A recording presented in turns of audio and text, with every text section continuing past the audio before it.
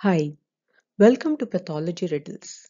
Today we are going to deal with this topic called as cervical cancer. In order to understand about cervical carcinoma, we need to remember a little anatomy of the uterus. So imagine that this is the uterus which I'm drawing. So it might not be a perfect figure, but it's a line diagram. So at these two ends, that is this side as well as this side, we have the fallopian tubes. Then the elevated portion on top is the fundus. And then we will draw the body of the uterus. This is the body of the uterus. And then we have the cervix. So at the end of the cervix, we will have the opening. And this is the ectocervix. We have the ectocervix and we have the endocervix. The ectocervix is surrounded by the vagina.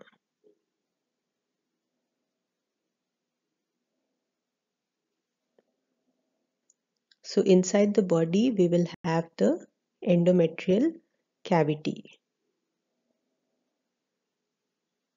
The endometrial cavity will continue downwards as the endocervical canal.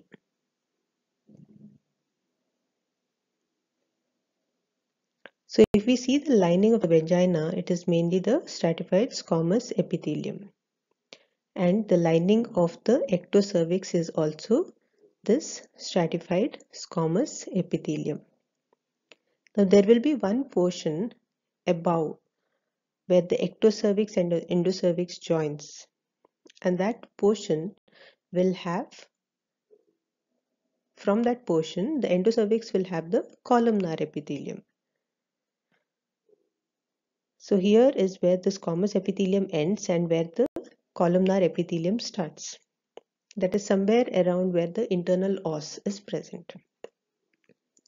So at that place, there will be some amount of immature squamous epithelium. So why is it important to remember this junction of squamous and columnar? This is because this immature squamous epithelium is very susceptible for infection by human papillomavirus. And human papillomavirus, the high risk variants are the causative organisms of cervical cancer. So it is important to know about this zone. This zone is called as transformation zone. Okay, so we have the place where the squamous epithelium and columnar epithelium meet. At that area, there is a lot of immature squamous epithelium, which is called as the transformation zone. Another point to remember is usually this human papillomavirus cannot enter an intact epithelium except when there is a break or an ulcer. So that is how it can go to other parts of the epithelium, and in transformation zone it is easy for it to enter because the immature squamous epithelium is readily available. So that's about the anatomy. Now, why is it important to learn about cervical cancer? It is important to learn about cervical cancer because a few decades back, the cervical cancer was the main reason or the most common cancer in the world to have cancer related deaths. And now it has become the third most common. So from the most common to third most common, it has occurred mainly because of the screening procedure called as pap smear. The pap smear helps in early detection of the cervical cancers and helps us to treat the patient at a very early stage and to prevent the deaths related to cervical cancer. Now let's learn what are the risk factors of cervical cancer. So the most important risk factor is early age at first intercourse. So if it is early, they have a prolonged exposure to the human papilloma virus. Then multiple sexual partners. One of them who is infected will be able to transfer the human papilloma virus, high risk variant. And male partner with multiple previous sexual partners. They will also expose that particular female with human papilloma virus strains. And persistent infection by high risk strains of papilloma virus. So these are the main risk factors that lead to cervical cancer. So which are the high risk types? High risk types are mainly type 16 and 18. The HPV or the human papilloma virus is mainly typed based on their DNA sequence. So we need to remember that 16 HPV type 16 accounts for majority of the cases, followed by HPV type 18. And the rest of the types, the high risk types, account for very uh, very less number of cases.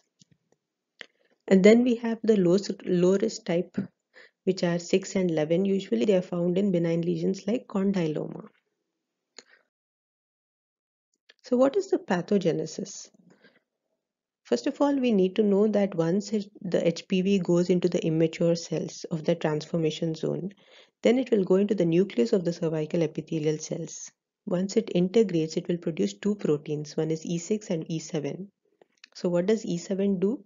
E7 will bind to RB1 gene and P53 and inactivate them. So basically these are tumor suppressor genes.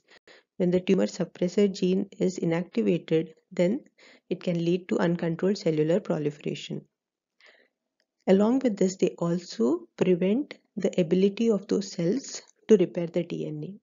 So that is also a contributing factor for the formation of cancer cells. And then what does E6 protein do? It increases the telomerase expression. I'm sure you have gone through the cellular aging video. In that we have spoken about telomeres, right? Telomeres are present at the ends of the chromosomes.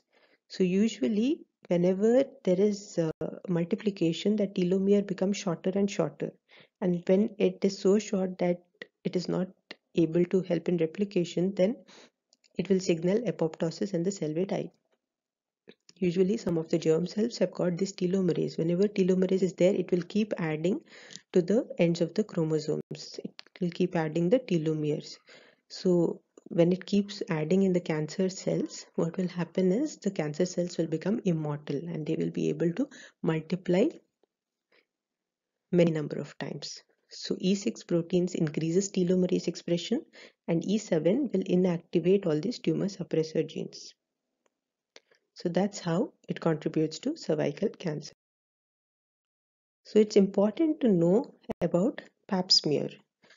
So this screening procedure mainly is done when the patient enters OPD and usually when they are in the reproductive age group and they come with these symptoms or for a general checkup.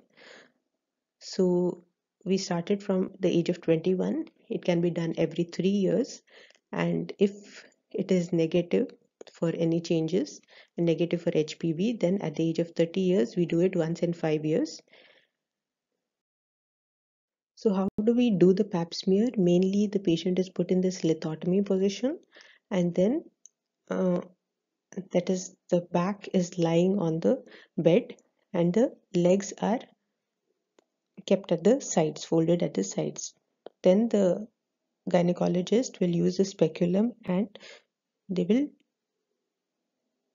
dilate the cervix a little, and a cervical brush will be taken and it will be moved in a circular position around the transformation zone.